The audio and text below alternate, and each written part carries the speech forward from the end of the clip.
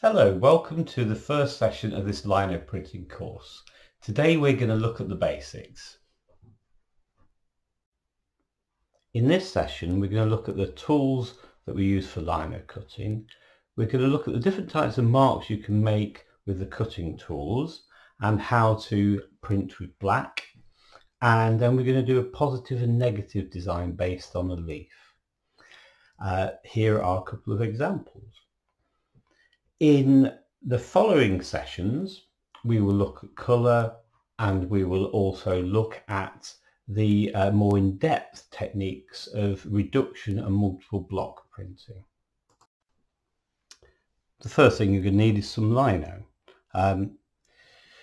Traditional brown Hessian-backed lino, people always found quite difficult to work with. Little hint, if you do have something that you want to work with it, heat it first with an iron so it's warm and it's much easier to cut. But these days we get what are called soft cut or easy cut linos. This is one called soft cut, and I have to say that this one I found a little bit rubbery, and the one I prefer is this blue one called easy cut, which is fairly straightforward to get hold of from specialist crafts. You'll also need a lino cutting tool. This is a basic one. It comes with a handle with an adjustable screw bit to put the blades in, and 5 different blades, 2 of which have got a U-shaped profile. Can you just about see that? And 2 have got a V-shaped profile. It comes with a knife too, which I have never found very useful at all. So I have a separate knife as well, which comes in very handy. And just to say that these have a sharp end and a rounded soft end that goes into the end of here, and then you tighten it up. Something else you'll find useful is to have a cutting mat or cutting board. Here's one that I've made with a little sort of L shape in the corner, and that allows me to put my lino into that corner and hold it firmly when I'm cutting. People actually tend not to find this bit very useful, but it is a good safety precaution. I'm left-handed, so my L is that side. If you're right-handed, you'd put your L on that side. You're also going to need a roller or rollers, block printing ink, and something to roll it out on. This is a laminated piece of card. It could be a piece of glass, anything that's nice and smooth.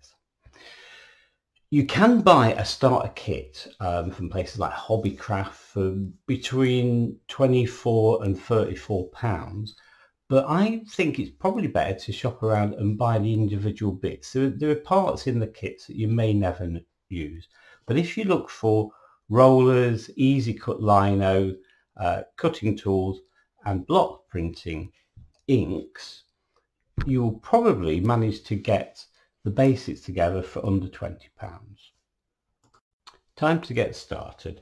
It's worth noting that the lino has 2 sides which are both cuttable, and I'm going to use the reverse side to practice with my tool. So I'm going to start with the smaller V-shaped tool here, and to start making a straight cut I'm sitting down, which makes a lot of difference. I put the tool onto the lino at about 30 degrees, push it in and then flatten it, leveling it off so that it scoops and runs along the surface of the lino. And then I tilt it backwards to lift it out. It's a scooping action. Okay, it's worth practicing doing short and longer scoops. You can also go deeper by pushing harder first, so you get a thicker line. With the V-shaped tools you can get thicker and thinner lines. It's worth practicing with the different sizes as well. Once you've got the hang of doing straight lines, then start to try to do curvy lines, and you'll find there's a limit to how far you can go. unless you actually move the lino around. So what I'm going to do is take the lino on the board and turn the whole lino like so to make my turning cut. Trying not to twist my wrist around too much, but let the lino do the work.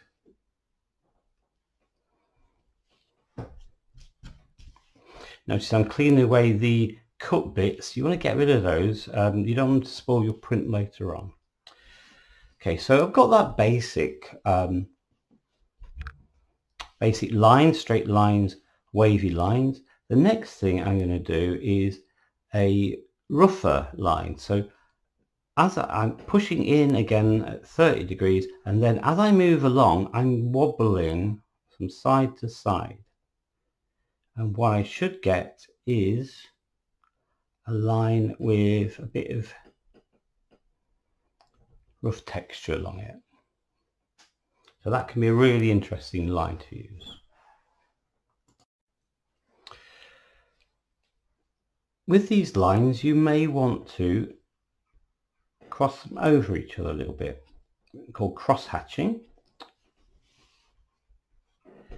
and that will create areas of pattern and tone on your lino. Okay, so cross hatching. It's worth just trying the different size tools as well. I'm going to switch to the smaller U-shaped tool, and what I hope you'll see is that you get a bigger groove, much bigger,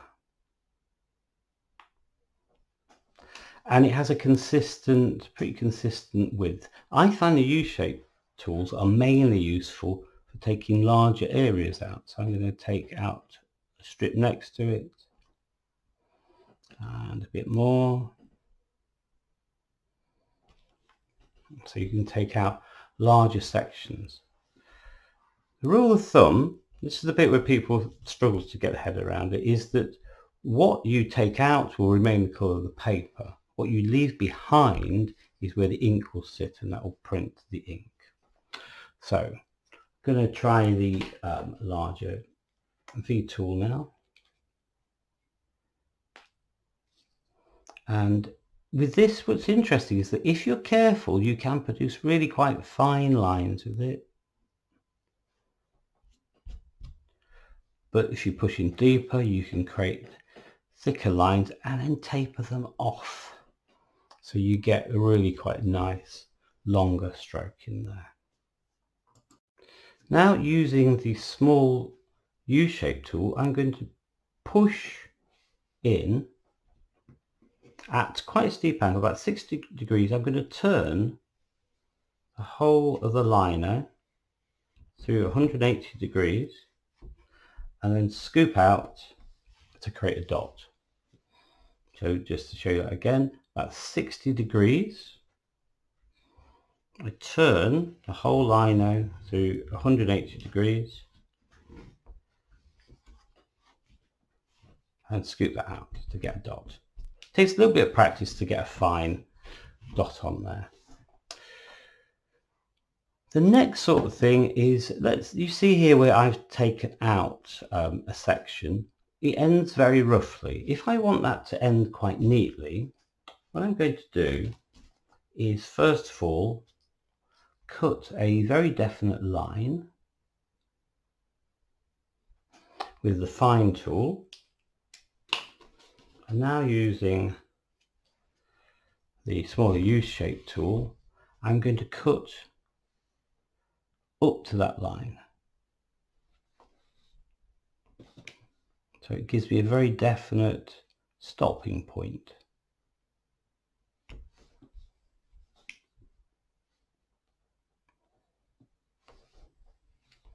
With that line there. If I do the same thing, but I cut the line with a knife, now you can't see that line and it won't print, but I can scoop to that line very easily, creating this nice radial effect. So I'd say you can't see that line, but I can. And those are the basic marks for your printing. I'm going to add a few more, and then I'm going to tidy away, and then I'm going to show you just printing a simple test block. Now to print. Normally I'd have newspaper on the table, but the newspaper is just visually too confusing for you, so I've got a little bit of used paper, ordinary paper, and I've got several sheets so that I can lift one and have a cleaner piece of paper underneath. It can be quite a messy process. So first things first, some of my ink, I'm squirting it onto a lid.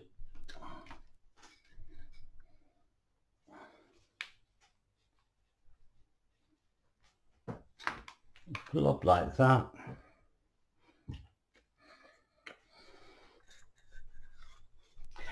And then using a piece of card, I'm going to transfer some of that ink onto my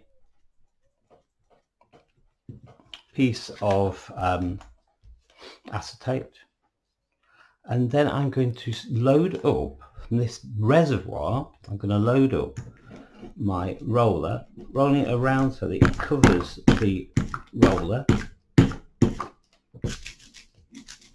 not rolling it very far. And then on this, so that roll is lovely and sticky. Now on this piece down here, I'm now going to roll that out to get the right consistency. I want a consistency that isn't slurpy like it is there. It's a consistency which is like rough sandpaper. So I roll it out in order to get that consistency right. You hear that sound? It's hard to see it. The texture is like rough sandpaper. If it's slurpy, then your ink will tend to fill in the grooves. If it is like fine sandpaper, you'll get a pale print. So moving the ink out of the way and inking up my lino plate. So rolling the ink carefully over, trying to make sure it covers it nice and evenly. And as I start to work down, I can see the ink getting a little bit too thin. So I reload my roller from the reservoir. I roll it out again to the right consistency, rough sandpaper, and then I ink.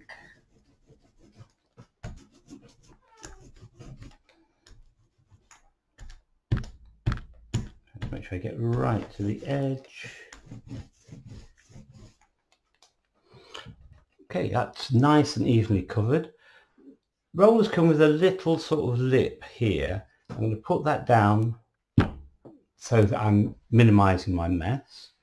And this piece of paper that I've rolled out on, I'm going to move that out of the way. So I'm working on clean paper. Just check my fingers aren't dirty. Place a piece of paper. I tend to go for significantly larger, maybe twice the size. So I've got a bit of border. Pressing it on gently just to make sure it isn't going to move. And then we need to burnish it to get the ink to transfer from the lino to the paper. There are several different ways of doing that. The simplest is to use a spoon, put your thumb in the middle and work your way around. You can get special burnishing tools. They're no better than a spoon. So that just takes a little while. It can be quite uneven when you use this technique. Some people, if they've got one, will use a second roller. And of course that's going to get a much more even effect. But what I would recommend is stand up and apply as much pressure as you can. Now, I'm curious to see how that's coming on. It can sometimes take a little while to get the ink to fully transfer, but what I can do is, holding one side, I can peel up and begin to have a look and see, oh yes, it needs a bit more pressure along that top edge.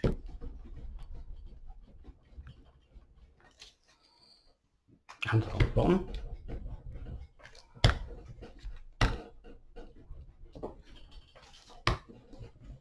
Make sure your roll's clean before you do this if you are using a roller. I'm going to switch back to the spoon. Burnish that.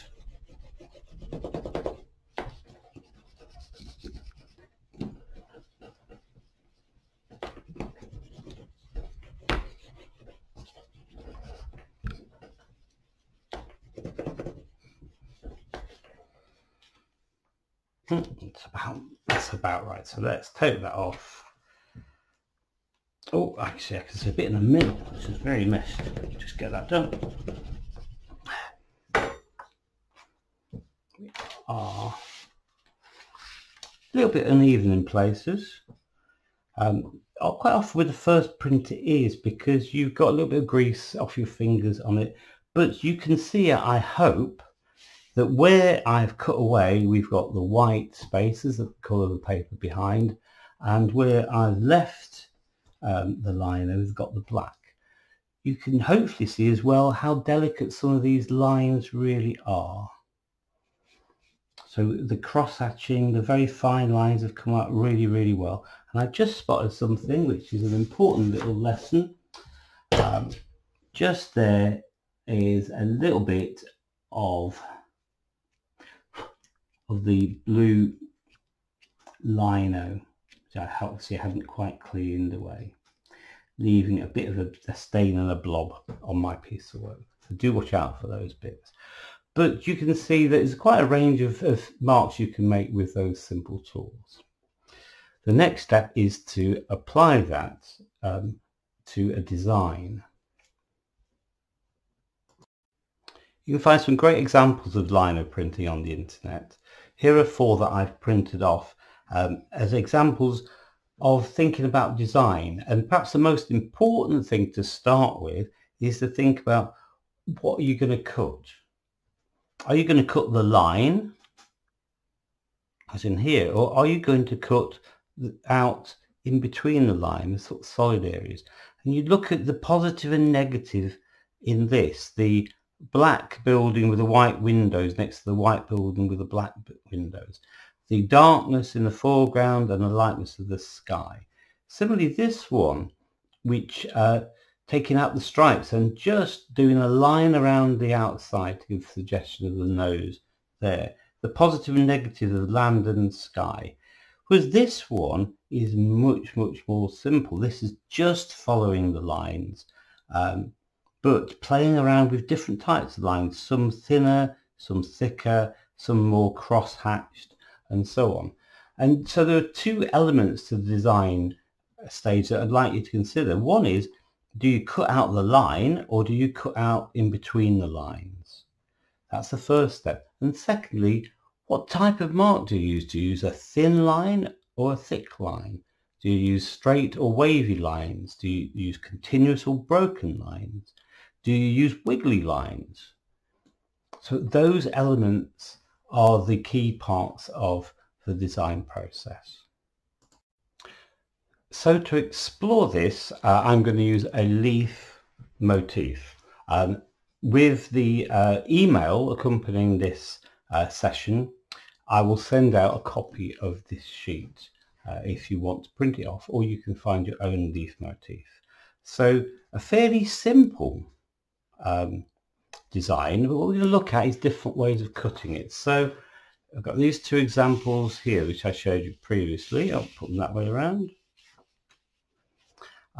We have here the line around the outside has been cut, and between the veins the liner has been cut out.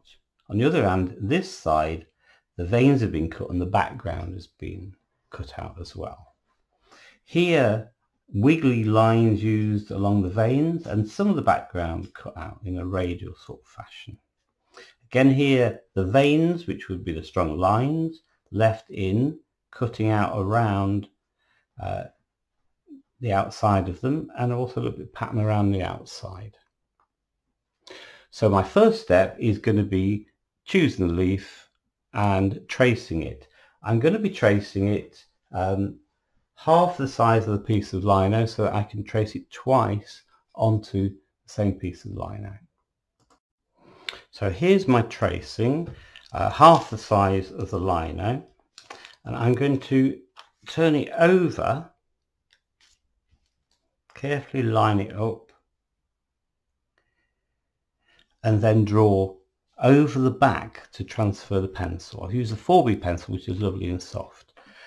It's a good technique to remember is if you're going to trace something, then turn it over and use this technique so that it's going backwards to what you've originally had, because your prints end up being backward, end up reversing.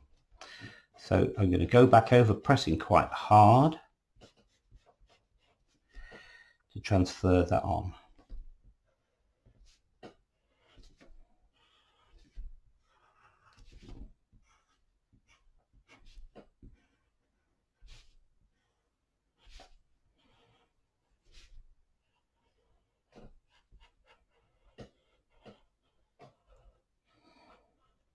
Notice I've gone around the stem. That will make sense later.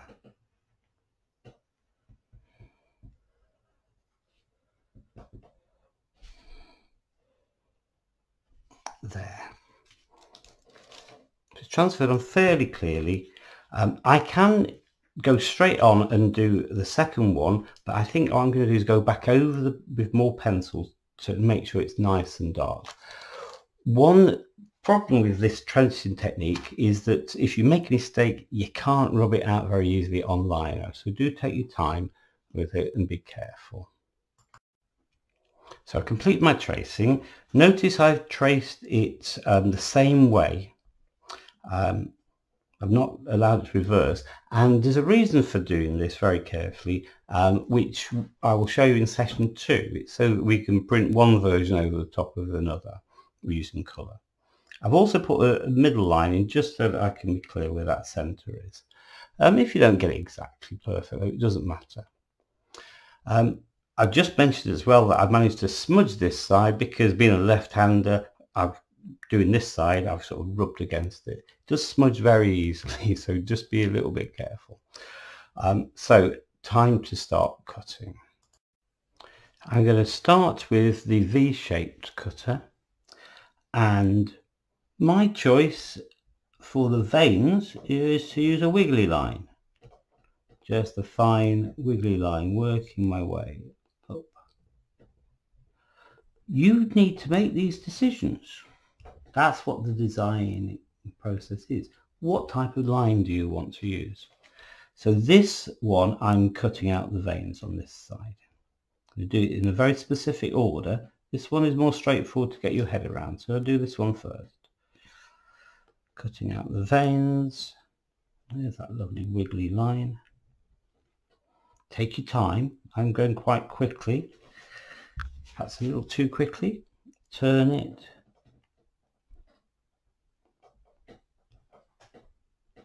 To make it easy to cut.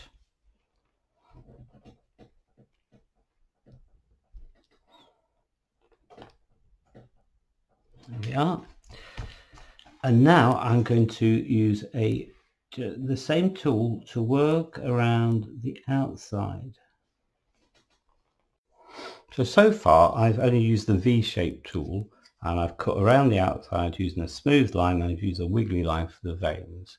It might be you find you prefer one tool over the others, and that's the main one you use. But I'm going to use the smaller U-shaped tool to take out some of the background now. But first I want to give it a definite edge that I'm going to cut to. So I'm going to use my knife to cut myself a line coming all the way around the outside. Just a few millimeters in to give myself a border. Could use a ruler if I wanted to be a bit more precise, but I'm not too worried about that. Okay, and now I'm going to scoop from the outer edge to that border. I could do horizontal or vertical lines. I could do cross hatching. I could do lots of dots or small dashes or whatever. It really is up to you. I could do wiggly lines. I think that's what I'm going to do actually. I'm going to come out from there with just a sort of curving wiggle, just a gentle wiggle, and keep that going all the way around.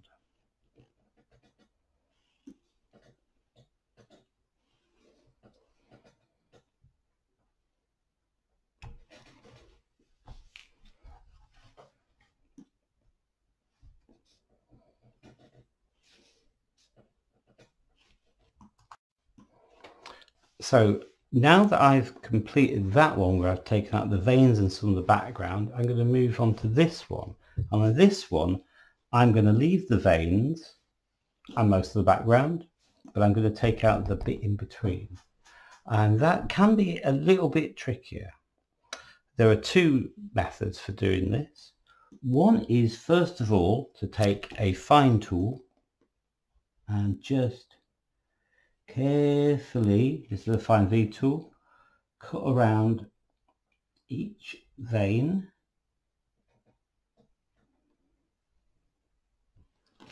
and around the outside.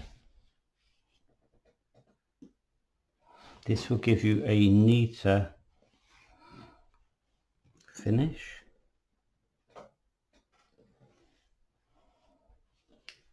Imagine you've done that for the whole section, and now I can scoop within there, taking out the material.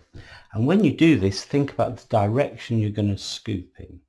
Okay, I'm going to stick with this fine tool. I do find this is the one that really works for me. So I'm going to try to scoop in the same direction as the veins.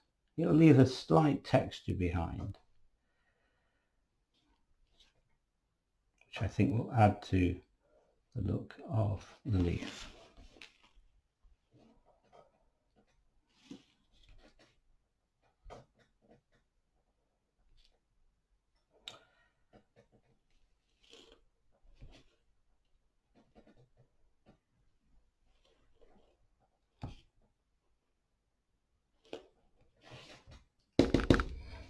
So you can see that section coming out.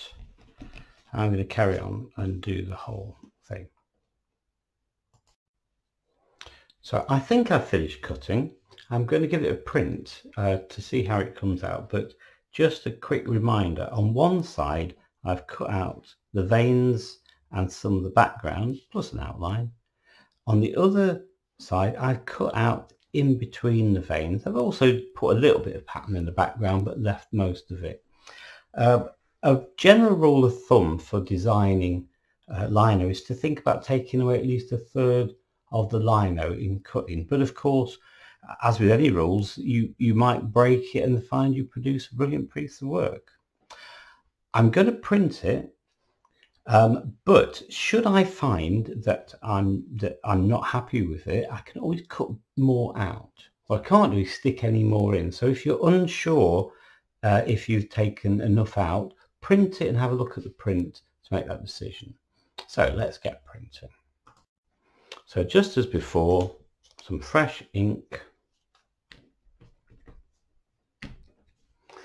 and I load my roller in this reservoir and then roll out to the consistency of rough sandpaper and start inking.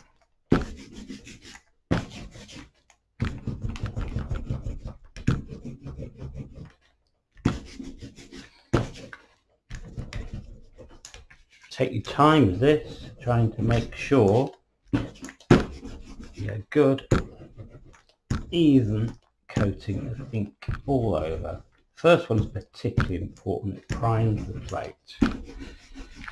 So even if it doesn't print perfectly, get the plate ready for further print. More ink needed.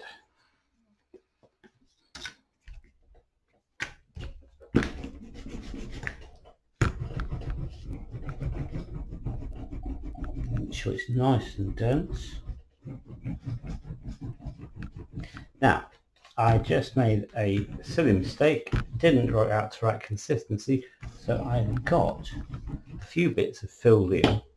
So what I'm going to do is use a cocktail stick to just clean those bits out. Okay, just clean those bits out. Notice in particular on this one how the texture is being picked up quite a lot of the cuts, so it's quite important to think about the direction of your cuts. Let's see how this prints. So I will remove that inky piece of paper, place a piece of fresh paper over the top, and then get burnishing.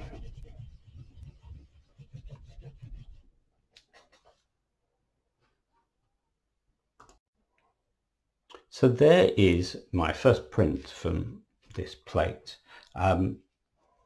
Notice the marks coming through here. I could clean those out if I wanted to, but I quite like them. Again, there's a few bits here. If I wanted to, I could take them out. I could recut if I wanted to. Also, I just want you to notice the way that the image reverses. Even if you've got only got black ink, you can introduce colour by printing on top of coloured paper or by preparing coloured backgrounds. I'm going to show you a slideshow now of students' working just with black ink, using different types of subjects. First of all, a couple of the leaf studies, but you'll notice in some of them that they've actually coloured the backgrounds first. I hope you enjoyed today's session, and if you do Facebook, please do post images of what you've been doing on the Art for All Facebook page. Details coming up after the slideshow. Thanks, bye bye.